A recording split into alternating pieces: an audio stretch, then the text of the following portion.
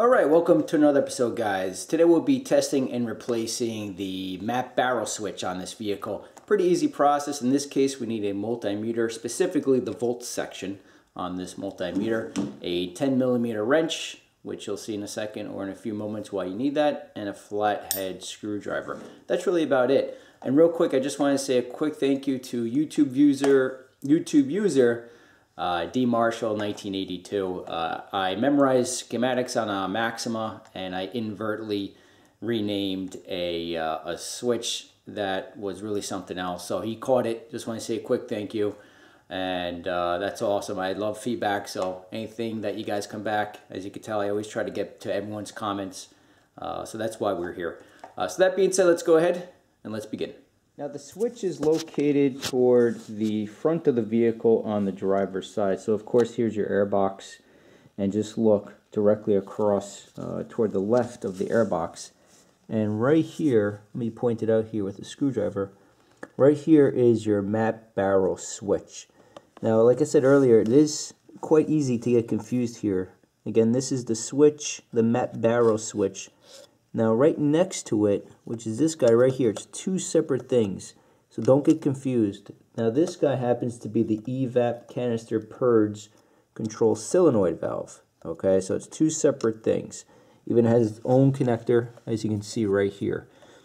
So just make sure you find the correct switch or the correct valve that you want to work on. The other thing to look for, or excuse me, the other thing to note is right here.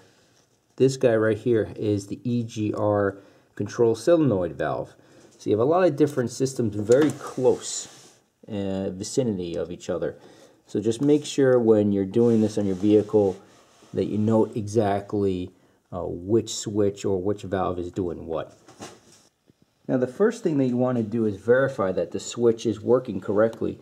And as you can see, the switch is held onto this mount with a 10mm bolt or nut on the end. And of course we have an electrical connection here, along with two hoses on top, and then there's another one on the bottom. So we'll remove it from the mount, and we'll supply 12 volts worth of current or current from the battery, and we should hear a clicking noise, which will verify that the switch is working correctly. So let's go ahead and remove it from the mount and see what we come up with.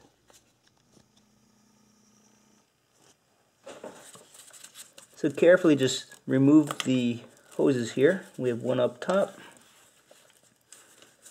one right here, and then you have one more on the bottom, which you won't be able to see, but there is one on the bottom as well.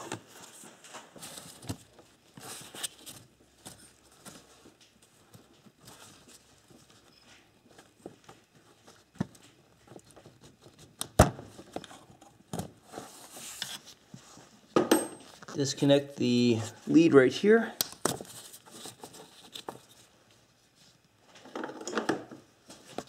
And then just remove this 10mm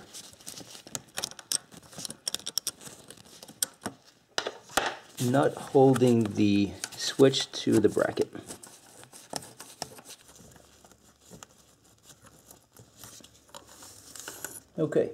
Okay, now what we're going to do is grab your switch, and I'm going to use two leads. I have a red lead here and a black lead that you'll see in a moment.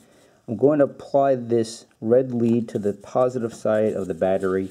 Really, a safe way to do this is you should have a fuse built in here, because if we cross the wires, the fuse will blow and we'll be okay.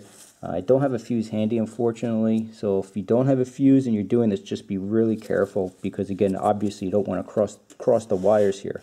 So this red lead will attach to terminal 1. Now terminal 1 happens to be this guy right here. So just go ahead, place it over the terminal, and then make sure, in this case, I'm going to engulf any metal showing on this terminal with this rubber boot, because obviously we don't want to cross the wires. Then get your positive, or excuse me, get your negative lead to the negative side on the battery. Then we're just going to touch terminal 2. And you hear a click. This is what you want to hear. This verifies, let me just remove this.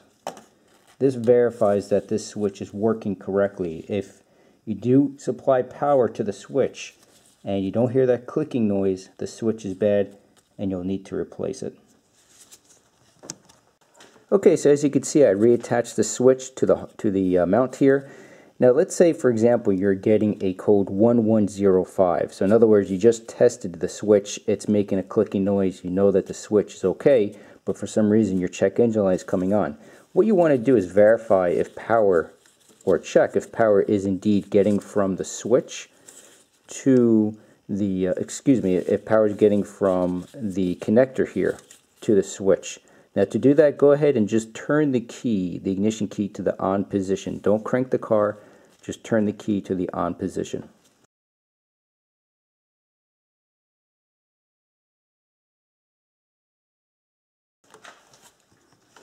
Once you do that, get yourself a multimeter or a voltmeter.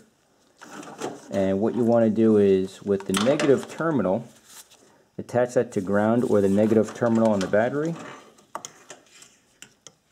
And then take the positive lead and you want to touch it to terminal 2 on the connector. And I know it's a little hard maybe for you guys to see, but there's two terminals in here. There's terminal 1 and terminal 2. So you're just going to touch terminal 2 with the positive lead. And of course my multimeter falls here. Okay. And we should see battery voltage. And we have 11.8, which is roughly 12 volts. So this just verified that power is indeed getting from this harness connector to the switch. If you're not getting a reading here, then what you want to do is check the wires back here. Very often they may fray, sometimes they melt, believe it or not. Just make sure that the wires are in good shape. Repair the problem, and then you'll have power back going to that switch. And really, two other things I just want to note here, guys. Number one, if you're getting this code 1105 and your switch is okay, your power is indeed getting to this connector, check the hoses as well. If they're dry, if they're cracked, just replace them. Just remove them, bring them to your local auto part supplier. They'll cut them to length, replace them. Do yourself a favor, and that's it. You'll be in good shape. Don't forget, you have three hoses here. You have one right here, the second one, and the bottom one. So just make sure they're all in good shape. The last thing to check, if your hosing looks good, if you follow this hose, it leads to this guy right here. This happens to be the absolute pressure sensor.